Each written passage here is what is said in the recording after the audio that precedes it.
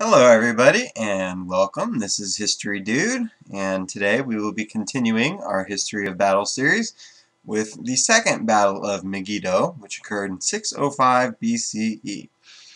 Now in 605 BCE, the Egyptian pharaoh Necho II, this fine gentleman right here, advanced through Palestine to aid the Assyrian forces still resisting the Babylonian leader Nabopolassar in western Assyria, as you might recall from our previous video of the fall of Nineveh. Now King Josiah of Judah, this fine fellow right here, who sided with the Babylonians, led out an army to harass Necho on his way north. According to the Bible, Necho urged Josiah to let him pass, pointing out that he had no quarrel with Judah. Josiah, however, quote, did not turn away from him, but went to the valley of Megiddo to fight, end quote. No details of the battle are known, although there were presumably many chariots on both sides. An Egyptian victory was secured when Josiah died, falling to an arrow. Yet the triumph brought Necho no lasting advantage. He advanced into Syria, joining up with the remnants of the once great Assyrian army, but was then attacked by forces led by Nabopolassar's son, Nebuchadnezzar, at Carchemish on the western bank of the Euphrates River. And here is a depiction of that encounter. The Egyptians and Assyrians got the worst of a hard-fought battle, and Necho fled back to Egypt, his prestige ruined. The prophet Jeremiah commented sardonically, quote, Pharaoh, king of Egypt, is but a noise, end quote. The Assyrian cause was lost.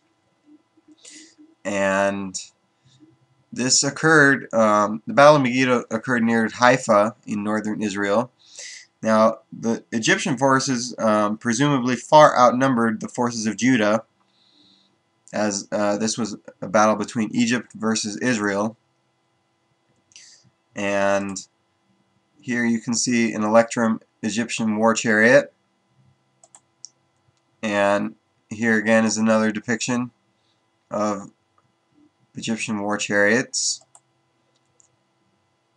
Now, the Egyptian war chariot was a lightweight vehicle designed for maximum speed and maneuverability. Its main function was as a mobile missile platform from which a warrior who trained by using a rocking stool shot arrows or threw javelins. It could also be used for shock effect in a high-speed charge, to move equipment around the battlefield, or to rescue the wounded. It had a crew of 2 men. It dated from 1550 to 1300 BCE. It had 2 horses, and it was used for war, hunting, and carriage, and it had speeds up to 40 kilometers per hour. Now, as you can see, it had lightweight, wide-set wheels with rims of wood and leather. It had bent wood construction with interwoven leather straps. And here you can see the axle and the pole.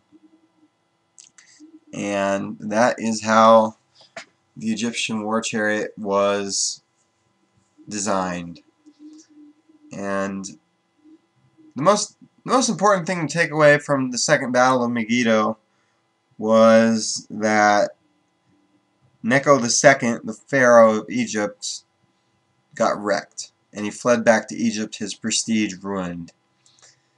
And that is about it for this battle. I hope you have enjoyed. If you have any comments or suggestions to help me improve these videos, let me know, and I will not hesitate to include them. And as always, remember to have an awesome day.